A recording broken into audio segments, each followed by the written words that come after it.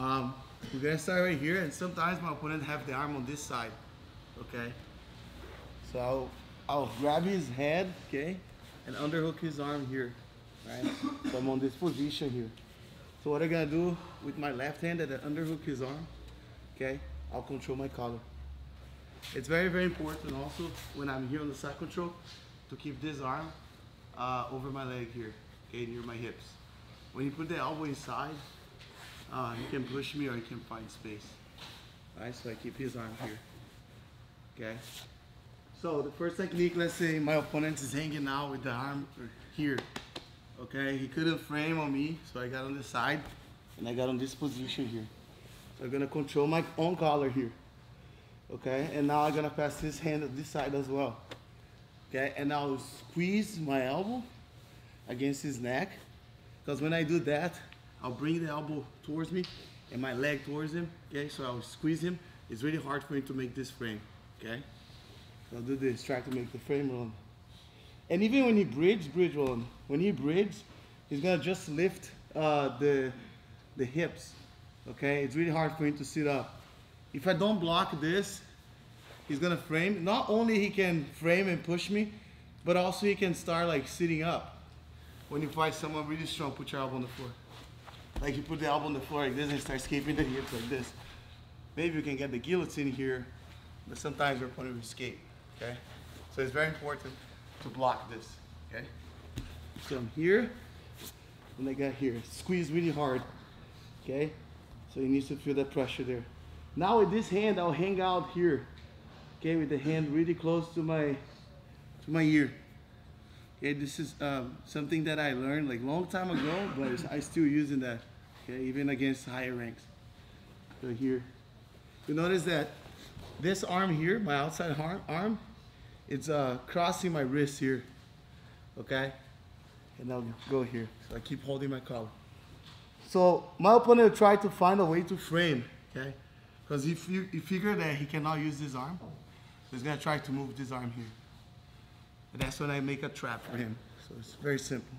So I get here, when he moves the arm toward the front of my face, I grab and I bring his hand down, okay? Go, so I go here. I grab, grab the Americana here, okay? And when you do the Americana, it's the same thing. Keep squeezing, okay? The triceps here against his neck and bring your leg forward here, okay? Try to frame roll, okay?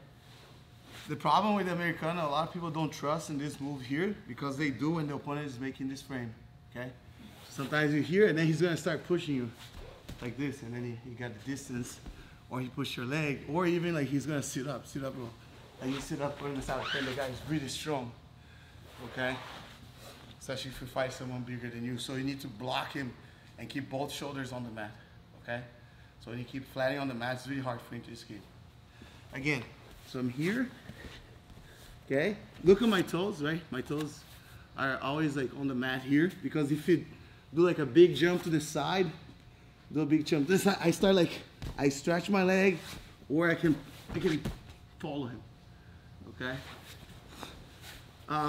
When your opponent is trying to turn like Rolando did, right? You notice that I stretch my leg.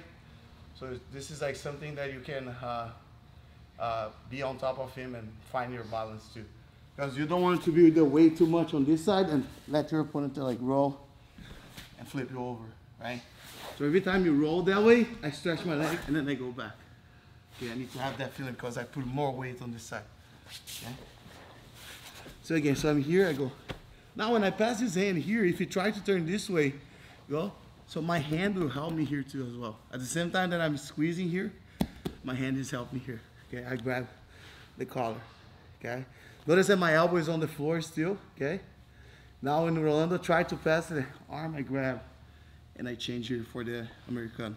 Flatten his hand on the floor, squeeze really hard here, okay?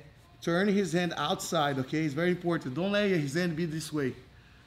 Some guys, they can resist more, so you go here. Putting his pinky finger towards the mat, okay?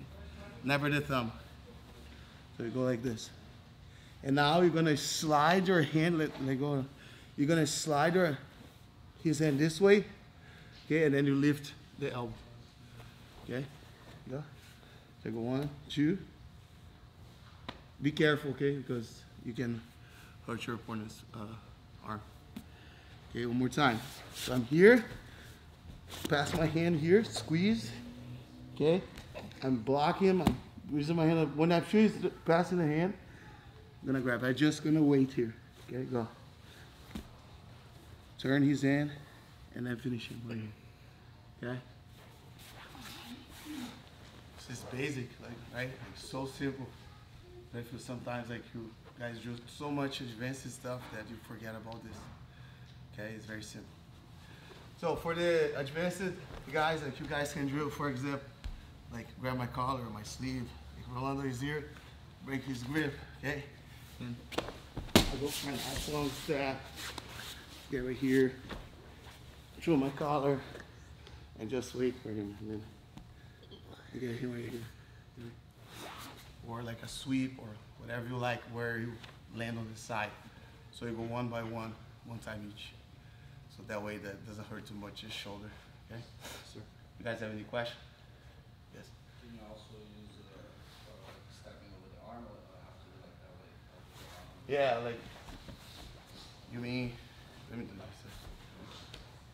You mean like doing this? Yeah. Yeah, you can. Yeah, you can do that too. That's a good one too. Okay, I either do this, okay, or I have the other one. But I feel like when I do this, I not only have the arm here, but I have other things. Let's say Rolando jump his arm to the other side really quick here. Okay, I like to go for this, like choking, or even forcing to turtle to go back and take his back. But having your leg over the arm, it's a great way too. You can do that as well. Okay, and that's gonna be our next move because I want to go to the arm bar. Okay. All right, let's go 1, 2, 3. We are in the position, right? You have the choice to go here, or the choice to like step over like this, like Lucas suggests, which is really good as well. Okay. Both ways you're gonna wait for the opponent to move this arm here, because there's nothing else he can move when he feels like trapped like that. So you just gotta be patient and wait. Okay. Usually when I'm fighting, I just wait like this, and then when he's trying to move, I keep here, and then when he moves his hand towards the side of my forehead, and then I get it. Yeah, it's like a mouse trap, right? So you have the cheese, and you wait when he passes, you got it, you know, and then he taps. Okay. When you trap the leg like this, I also use that to do the armbar. Okay. So to step over, right? For example. So let's say I'm here, and then he didn't move his hand, so he decided to stop. And if you are a competitor, you gotta move. The referee will come and say, "Hey, fight!" Right? He's gonna say, "Fight, luch," and then start giving you a penalty if you just hold, right? So you gotta start moving. When you're here and then he's not moving, he's just waiting for you to move. Okay. If you keep this here and you want to go for the armbar, it's gonna be hard for you. Okay. Let's say if I need to turn it to the side like this, okay, to get the armbar first, because it's really hard for me to get the armbar with my opponent both shoulders on the floor. For example, even if I pass over this arm here, if I try to hold the armbar like this, it's gonna be so like weak and loose, right? So I'll need to turn my opponent sideways. Like my elbow will go inside like this, and my weight to be on my forearm. Okay, and I like to grab the collar here. Okay, sometimes you can do like this, like nogi. You can grab here. But the problem is you didn't trap this arm, so he's gonna pose the elbow on the floor and escape. Like this, and then sometimes you lose the position. Okay. So let's say you're here. Okay, you're here. And then you're waiting, he's not moving, and then you go here. Okay, so you go C-grip on his biceps, and then push his triceps to the floor, and step your shin over, and then you staple his biceps. Now, you use this hand to push yourself up and bring the elbow in. Using the forearm really heavy as a neon belly. Your forearm is like a neon belly. Imagine like when you put the neon belly, you put the weight here, right? So Here is the same thing. And your forearm needs to be under the armpit, not under the elbow, like this. Okay, you need to be as close as you can to the armpit here. And put a lot of pressure. And this hand on the floor will help you. Do not let your opponent put the back on the floor. Put your back on the floor again. Okay, because his goal, his intention is to put the shoulder flat on the floor again. So that way you don't have the armbar, okay? So once you staple here, it's hard for him to come up, right? To sit up. So now you got him, right? So easy. Once you're here, turn around. You're gonna windshield wiper your leg over his arm. So you lean towards the hips with your head, and then wipe your leg like this. So you still staple it. Now this leg here is free, your right leg is free, so you can go over his head, okay? Turn up, like this. So here you go. And when you grab the pants here, I like to grab the pants or the belt before I go down, okay? So when you grab the pants, you don't grab inside your leg like this. You see my elbow inside my leg? So this is not good. I like to grab outside, okay? Because when I rotate right now, my leg is free to rotate like this, okay? So if I go with my arm inside, it's gonna be kind of like awkward, and I need to get a space between, so when I give this space, it's gonna escape, okay?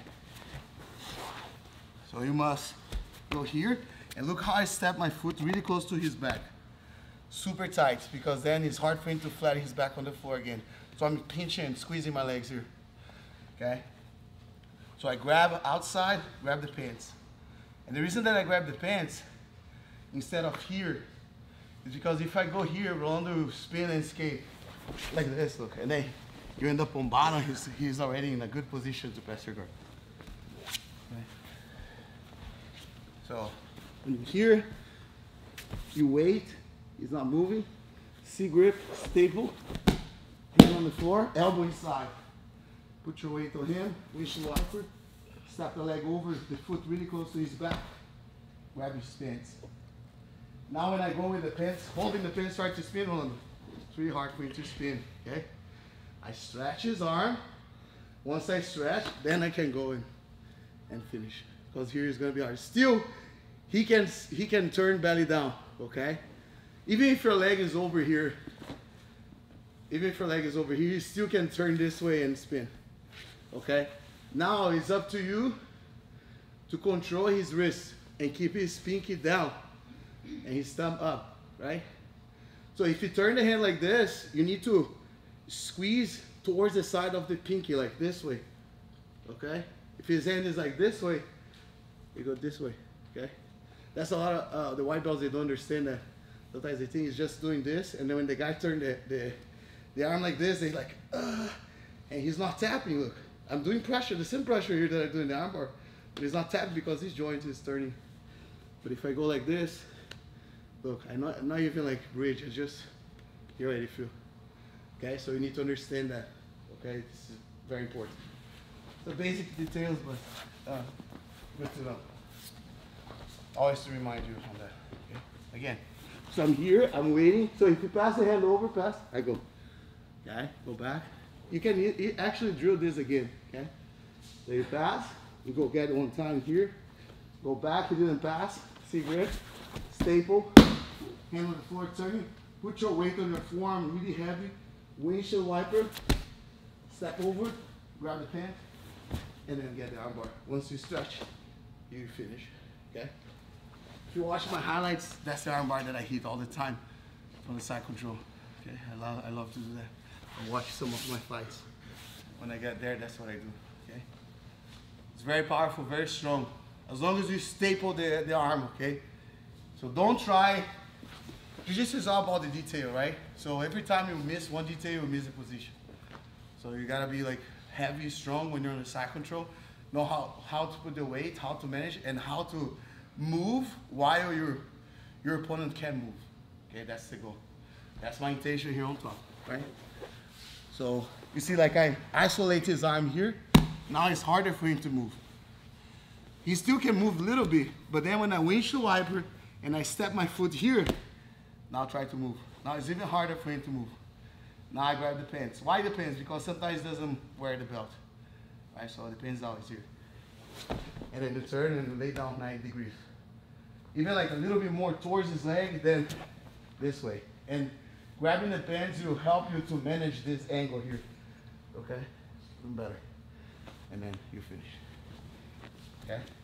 Again, all the competitors or higher rank guys, you guys can drill something else. And then when you land there, you drill the armbar. Okay? How do you like to force their arm into that position when they're framing in the scoop? Okay. That's a good question. But sometimes you already land here, and he already here, right? Like this, like that. So I go this way.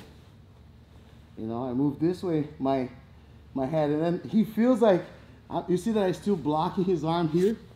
I'm blocking this arm. So he feels like he needs to frame again. That's when I press my head this side. And then I go back here, you know? You don't like it on the other side of your head? Like grabbing this way? Yeah, you can do that too. But the problem is how I'm gonna use my hand to staple this leg, to staple this arm, you know? So I need to do that before. So I'm gonna go 1 and then 2. I can do that, okay? But then like when I go, it's a little bit different, but it's kind of like almost the same thing, you know? So you try to turn inside, but I feel like I don't have too much weight on him here. You know, I prefer to go here. I prefer if I can get here, better for me. But still you can do the armbar using the other side too, like this. But then you gotta grab here, see? You gotta hold here.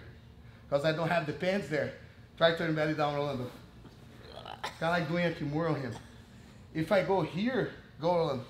Oh, it's gonna move. So you gotta, as soon as you go like this. You bring his hand this way. It's kind of like a kimura trap, you know, I like to do that. Then I step my leg over just to be like safer and then finish him. So, okay. If I want to force the first armbar, I do what I told you first. I block here, okay? And I pass my hand this way. Then he goes back, I underhook here, and I squeeze hard and then go back here, okay? But if let's say I don't want to go this way here, right? I'm gonna go with this hand. I can go to with your hand the other side. Here, let's say if it's here or here, I can go like this, okay? But you see, if I forget to staple this arm, then the armbar will be very loose, okay? He can like sit up, start you know, and escape it. So I gotta make sure always that I staple here first, then. And you see that my head is really close to her, huh? My head is really close to his hips right now. I step, now I turn him like this, and I squeeze here, see? Now when I go to the armbar turn, it's like getting a kimura, see? I go, so he doesn't turn too fast, and I get here. Now, finish.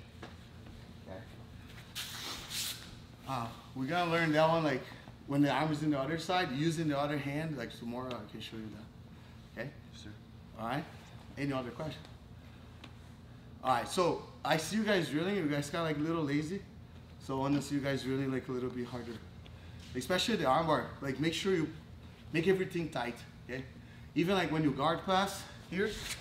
So I don't want to see like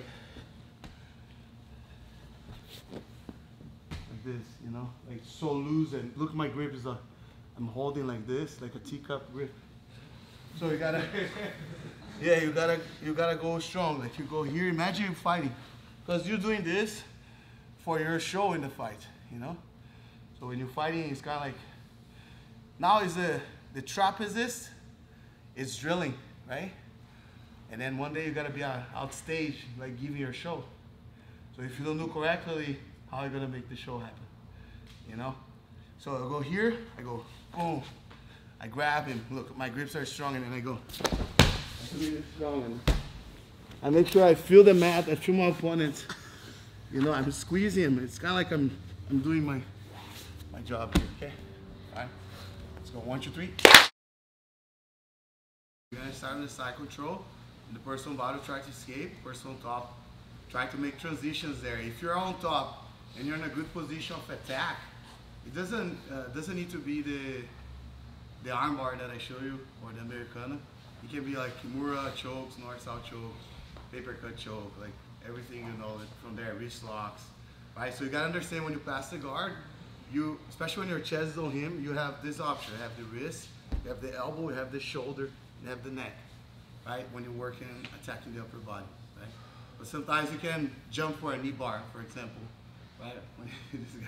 When you try to recover, you can go for a foot lock or ankle lock, right? But let's focus on try to keep on the side control as long as you can, okay? As long as you can. So you can keep the same partner for now. We're gonna do a couple rounds like that. Every day, pretty much in the mornings, I wanna work on the specific sparring, because once you guys are in the side control or back take or mount position, I want to see you guys there and finish the fight there, okay? So if you can stay here in the fight, your mindset needs to be the fight is over, right? So I'll never go back inside his leg again. So I have a great opportunity for me to finish the fight, okay? And that's the intention in Jiu-Jitsu. That's why we get here. We don't get here to give you space and let him recover the guard and then I go back again. Because every time I'm here, he have opportunity right now. But when I'm here, I am the one that has more opportunities, right? Okay? So we're gonna start here, start with the arm over your lap like this and fight, okay? Rolando will do his best to escape. I'll do my best to maintain here. And be patient, right? The goal and intention right now is not like to submit a lot, okay? The intention, especially in the first couple rounds, is to control as long as you can. So if I can stay here, for 2 minutes, the entire round, that'll be amazing, okay? That's my intention, because before you go for submission, you need to understand like how to control the position, okay? You cannot do an armbar, let's say, look, I'm all loose here, right? Start moving, Rolando, start moving, like, sit up, sit up, sit up, sit up. I cannot like try to do like this, you know? So I need to close the space as much as possible, okay? I need to pull him and push. So at the same time I'm pulling, I'm pushing with my legs, I'm working really heavy on top of him, okay? And one of my coaches, like Fernando Terere, he always say like, when I'm here, I make my opponent only move his eyes. That's what he used to say for me. Like, oh, you can be able only to move his eyes. Nothing else, because only you move. Even though I'm moving here, like, I'm super heavy, and you see, I know how to, if I want more weight here, I'm pushing with my leg. If I want to go for the armbar, I cannot put this knee on the floor. If this is on the floor, I go for Kimura. If this knee is off the floor, I go for the armbar or Kimura, you know? So you gotta understand all that and make transitions, okay? If you take the back, great. If you mount, great. Keep fighting. If the person on top is in a great position, mount or back, keep fighting. Only stop if you recover the guard. If you put on the half guard here, boom, stop, reset, okay? So every time your opponent trap your leg, or if you turn me as well, reset. He only needs to defend. I'll work on defense this week as well, okay? Don't worry about it. Okay, we're gonna learn some defense later on. When I had a long drop and I pulled the guy's arm to me, I guess. Like sideways? Yeah. You turn it sideways. As he's turning sideways, that's when I always, especially bigger, stronger guys, that's when I Lose. position. Is that because I don't have weight on his hips? Would you say? Like I'm not putting pressure Yeah. towards his hips? Probably. Yeah. Look. So if I'm here, when you turn like this. Yeah, right here. Yeah, when you do this. Yeah. And this in between this, right? Yeah. So your weight needs to be here, Connor. Even my head leans towards his hips a little bit. And when I have this like here, I push this way. Try to sit up on. So it's really hard. And I use my hand to base me. So I use the floor like a wall. Imagine the floor is like a wall here pushing. You know, so I'm always pushing the floor. Not just weight on his like ribs, but more so like leaning. Yeah, it's like my head goes down here, Connor, like this. You know, in the meantime, like also like when I'm here, like I'm grabbing his belt or his pants, I'm making my grips here, you know. And if you feel that, if you feel like your opponents, you feel like you need to trap this arm, you can do this, like this, you know. So now you scoop under his arm. This is a great option to go. You know. But for sure, like the reason that he's escaping probably is because you're not leaning too much like that way. right? It's like I say, it's like a knee on belly, so you need to put all the pressure. So when I put the knee on belly here, like this, so I use this leg here to push more weight here, you know? It's the same concept when I put my forearm on him, I use the leg to push like the weight here, you know? So, and make bases, okay? All right, let's go, 1, 2, 3, go side.